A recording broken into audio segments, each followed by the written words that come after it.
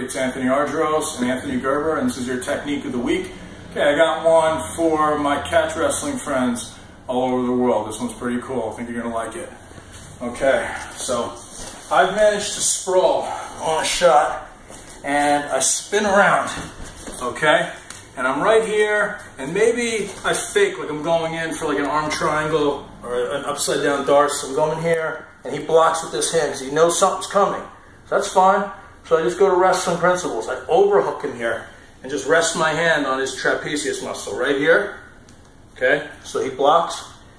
I kind of just pummel in and get to here.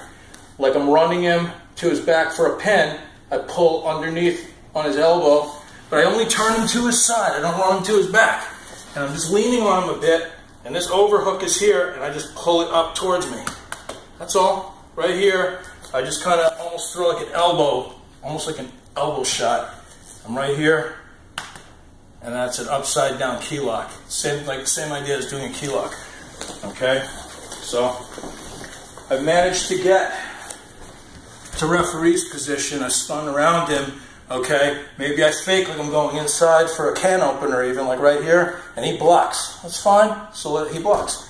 So I pummel just to here. I switch my grip to his arm, and I run him to his side. I'm just staying on his side, and I'm right here with this little overhook, and it's like I'm throwing an elbow shot.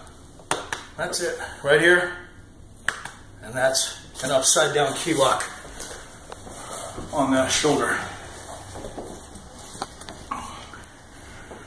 Okay, a lot more to show. Again, any questions, any requests, you'll see it. I'll put it on Facebook groups. Go to anthonyargyros.com.